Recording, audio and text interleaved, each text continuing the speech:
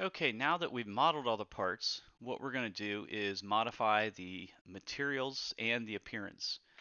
And if I go to my browser and right click on my wheel here and select properties, it may be minimized at first. You might have to maximize it. But as we do that, we'll see here that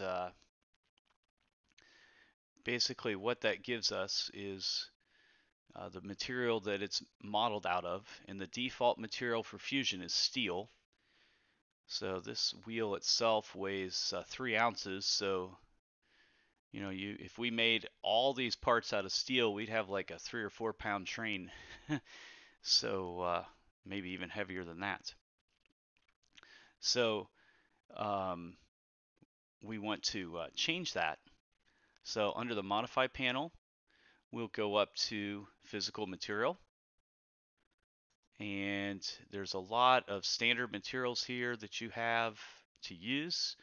We want to select plastic, ABS plastic, and then in order to change it, you just drag it out to the part you want to change.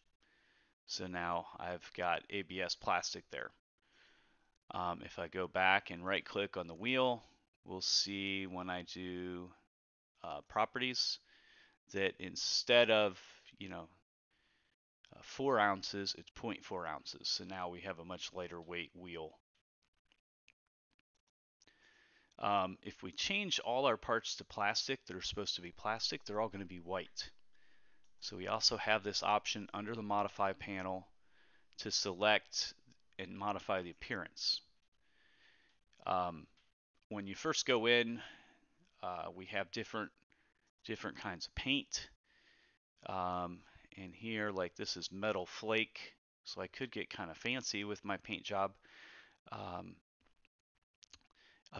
a material that or a paint job that I have not used before, I have to download. So I'm going to come over here, the metal flake red, and I'm going to have to download that material. And then once I download it, then I can drag and drop and paint my entire wheel. So it does kind of give a glossy red look to that. We can be, a little bit more specific, just like you can if you're painting with a paintbrush. So I'm going to go back to Powder Coat Rough, and I'm going to select just the surface of the tire. And let's put the black on the tire, and we could even be a little more fancy than that. And